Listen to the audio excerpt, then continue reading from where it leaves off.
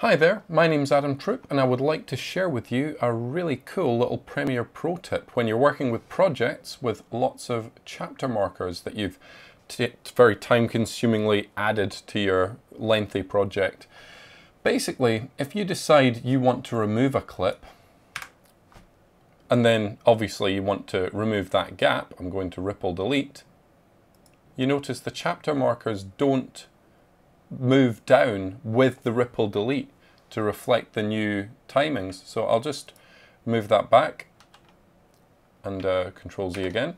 There we go. So basically, it would seem a lot of people other than myself have had issues with this. How do you get them to move down? Well, it's actually very simple. You just go to the marker drop-down list and enable ripple sequence markers. So you can see there it's now checked. And you'll see, I'll just delete that and ripple delete. And you'll notice watch the chapter markers now. Boom! They all ripple delete down in synchronization with all the clips. So a really great time-saving tip for when you're working with projects in Premiere Pro with lots of chapter markers.